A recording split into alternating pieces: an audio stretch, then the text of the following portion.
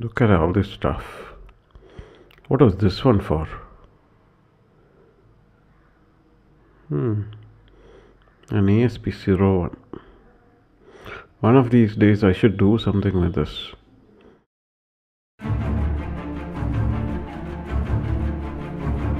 Acha, where's my frock?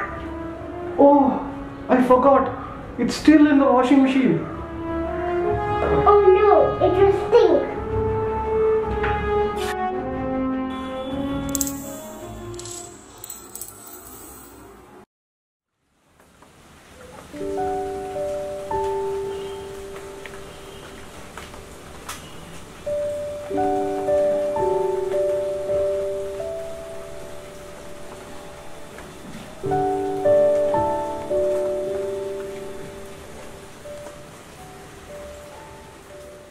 I forgot to take the clothes from the washer again. This is an ongoing problem at home.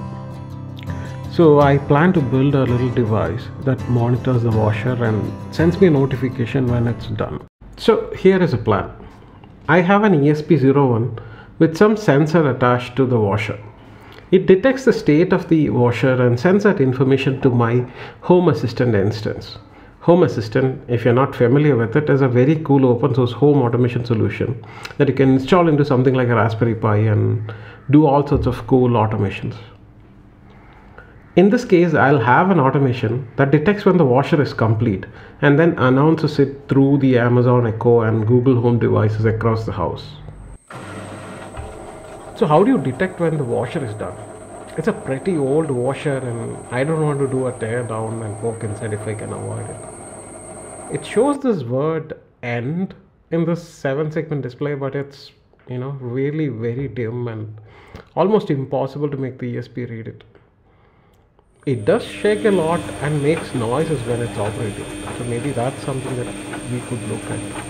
How do you sense these vibrations? How about an accelerometer? When the washer vibrates, it is moving a tiny bit from side to side.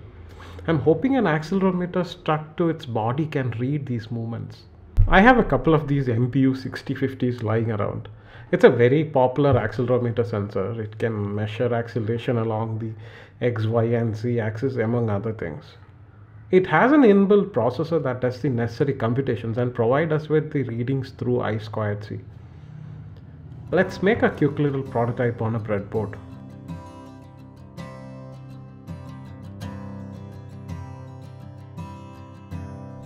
Okay, so I have hooked up the MPU 6050 based on its datasheet and connected its I²C pins to the ESP-01. Usually at this point, we open up Arduino IDE and start writing some I²C code to read from the MPU 6050. But there is a framework I have been using for the last couple of months called ESPhome. It's a fantastic tool to quickly generate code for something like this. This is the ESPhome configuration file. It's in a YAML format and is divided into multiple sections. We start with the ESP Home section where we specify some basic information like the name of the node, the platform, and the type of the board.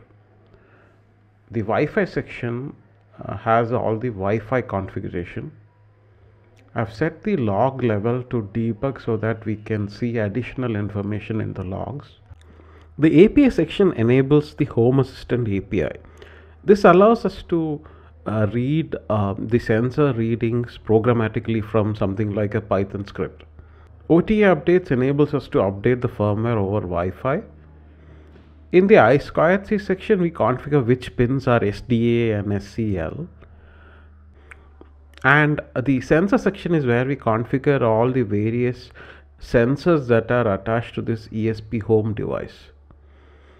So in our case, it's the MPU 6050. Update interval determines how frequently ESPhome queries the sensor for new readings.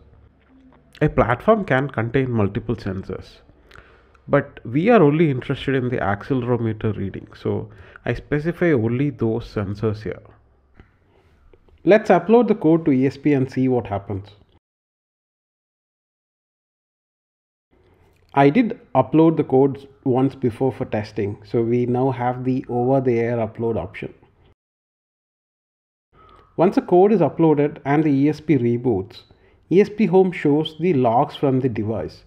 Everything seems to be working and we are able to read the acceleration from the MPU 6050. It's really hard to make sense of these values from the log. So I put together a little Python script to read the sensor values using the ESPhome API and output it as comma separated values. If I run the script, you can see the sensor readings coming through. Let's try plotting this data using Jupyter. Here is some Python code that I wrote to load the CSV data into a pandas data frame. As you can see, the code is trying to read the data from a file named test1.csv. So we need to dump the data from ESPhome into this particular file. Let's keep the script running for a bit so that we have enough data points to plot. Let me run this code. Now, this is a lot more intuitive. If I bang on the desk and rerun the code, yay! It is picking up the spikes. Great! The z-axis values seem to hover around 9, but the other two are closer together. Let's drop the z-axis for now and zoom in on the other two axes. This looks better for our analysis. How about if I just tap on the desk? That shows up as smaller spikes. Nice. Let's try something for fun. I'll put the MPU 6050 over my phone and try to change the vibration modes on the phone.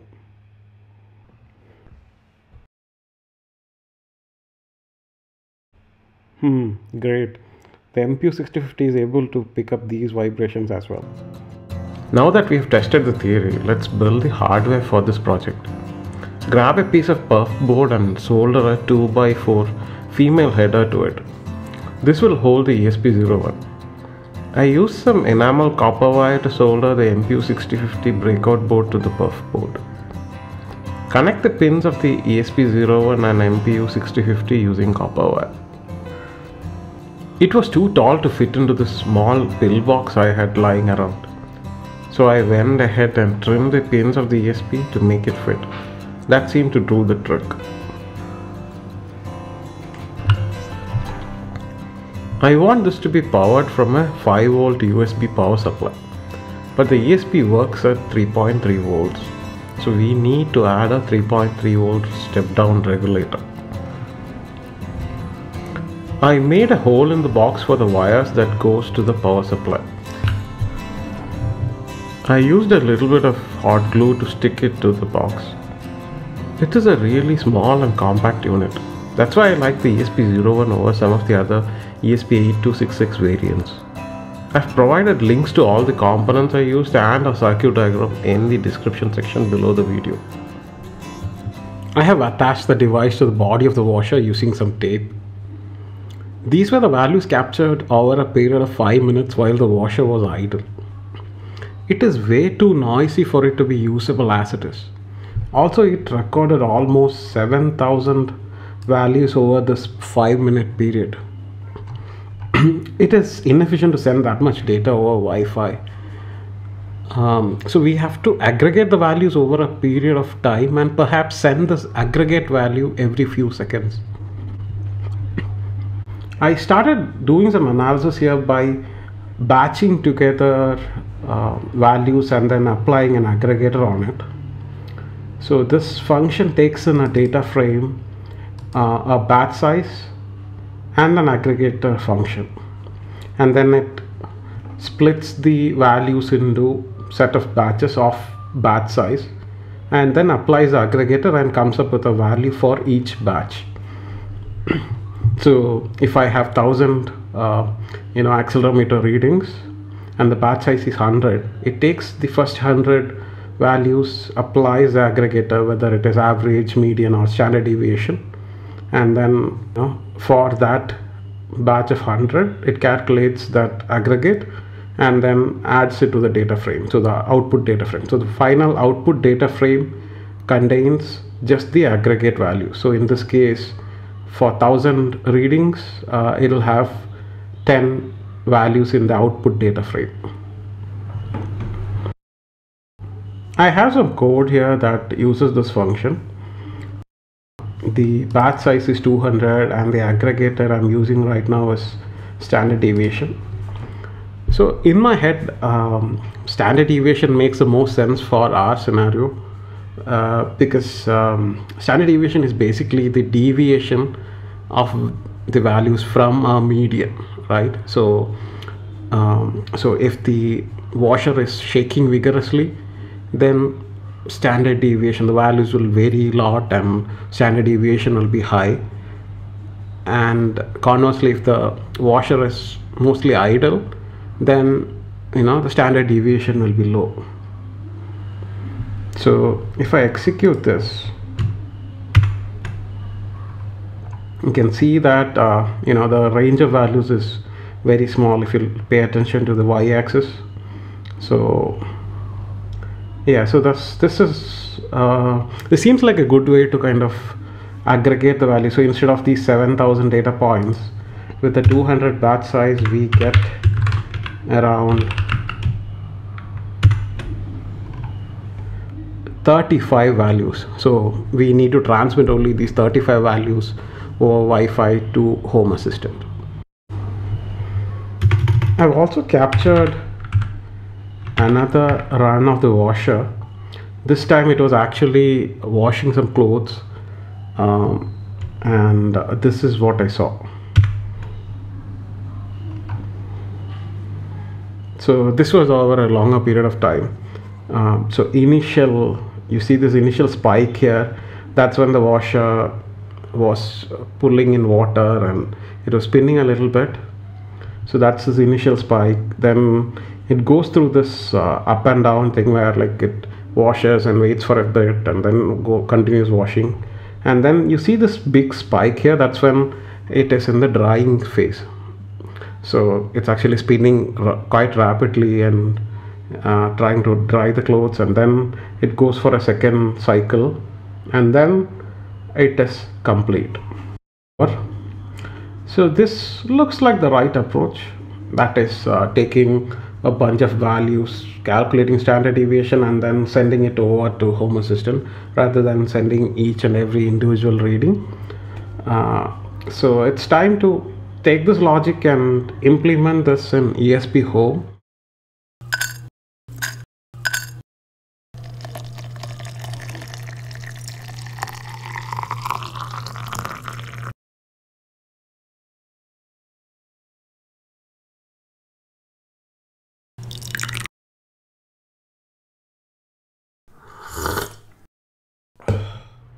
ESPhome has something called as sensor filters. These are filters that you can apply on the output of a sensor value. It has support for quite a few of these different filters, but unfortunately it does not support standard deviation. But there is this lambda filter that allows you to write custom code to do any kind of filtering that you need. I wrote up some C++ code here that performs the same logic that we discussed earlier. It takes in a set of sensor values and then computes the standard deviation. Now we need ESPhome to include this code when it compiles the final firmware. Adding this will make sure that the standard deviation.h file is included in the compilation process. Now we need to apply the standard deviation filter to the x-axis values.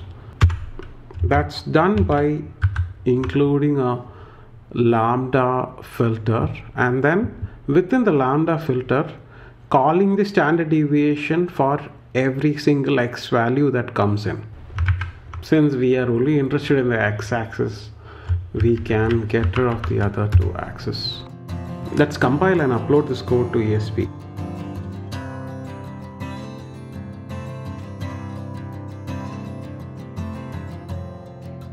If I run the data dump script, as expected, the values only shows up every few seconds.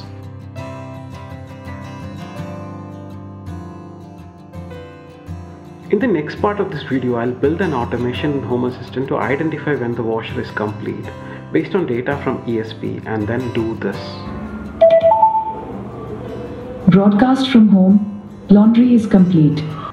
It'll involve building a state machine and some other cool stuff in Home Assistant. So stay tuned for that. Do subscribe to my channel and remember to click the bell icon next to it. That way you will be notified when that video comes out. Thank you for watching and catch you guys in the next one.